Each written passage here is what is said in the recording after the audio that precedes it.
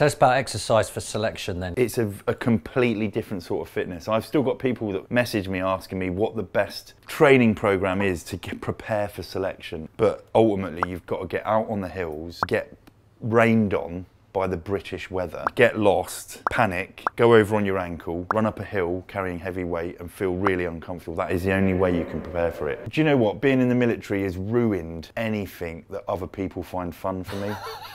So it's like literally people are like, we could go scuba diving. I'm like, not a chance.